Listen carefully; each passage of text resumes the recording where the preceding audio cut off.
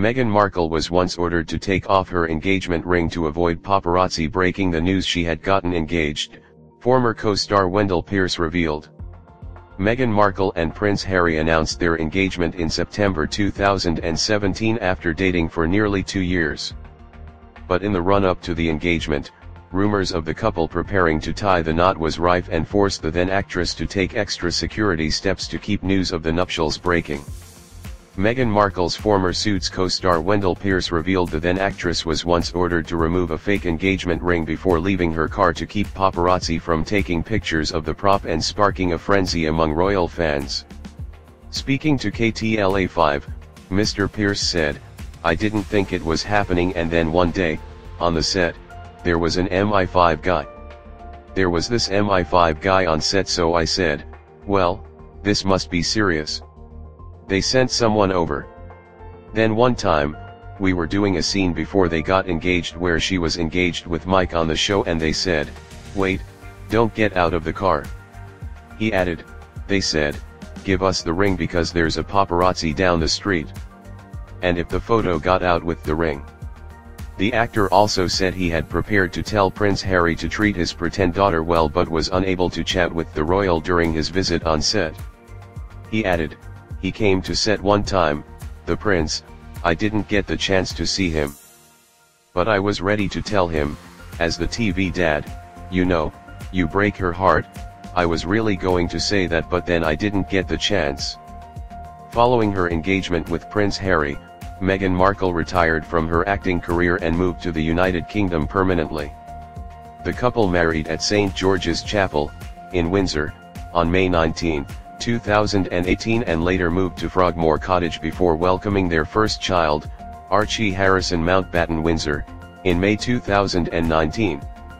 The Duchess of Sussex has since become a patron to several charities, including the National Theatre and the Association of Commonwealth Universities she inherited directly from the Queen. And earlier this week Meghan made her return to royal duty after her 6-month maternity leave to launch a new capsule collection to raise funds for Smart Works, a charity helping women seek employment the Duchess supports. Speaking at the event, Meghan said, "I think it's really key in this day and age that we remember it's not just about the people you know you're supporting, it's about the people you don't know that you may never know, may never meet. As women, it is 100% our responsibility, I think, to support and uplift each other. To champion each other so we aim to succeed, to not set each other up for failure but instead to really be there rallying round each other and say I want to help you. And you may not ever meet that person, but you know when you put on that blazer or that shirt or you carry that tote or put on those trousers and that dress that some other woman on the other side of this country is wearing that piece because you made that purchase." The Duchess was later spotted chatting to attendees before dashing off home to feed Archie.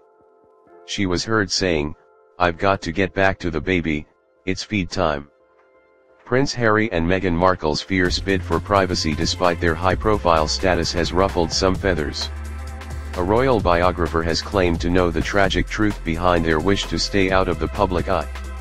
Meghan Markle and Prince Harry have faced fierce scrutiny following the string of private jets they took on holiday with their son Archie Harrison this summer.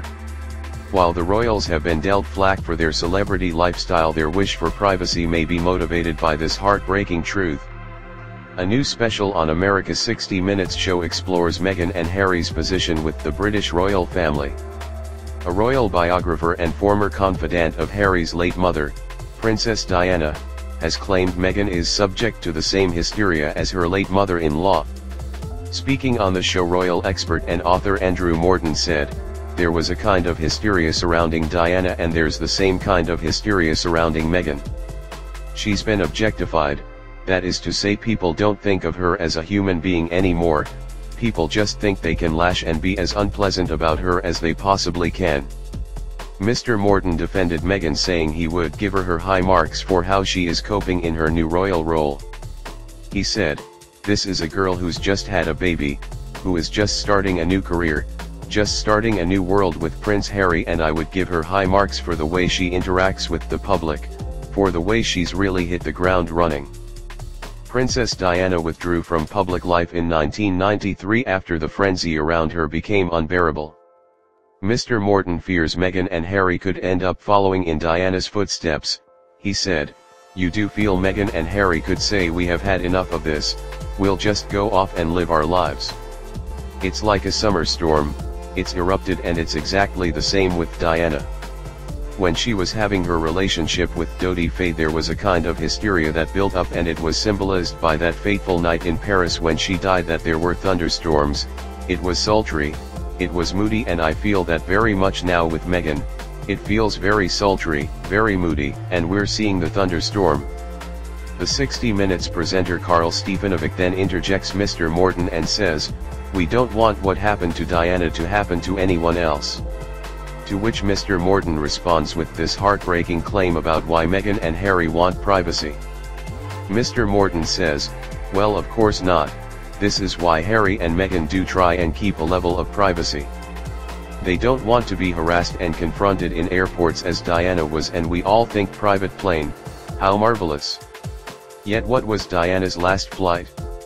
It was on a private jet to Paris.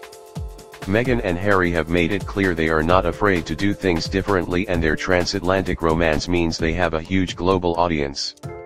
Mr. Morton advised Meghan to ignore the criticism and to keep on trucking.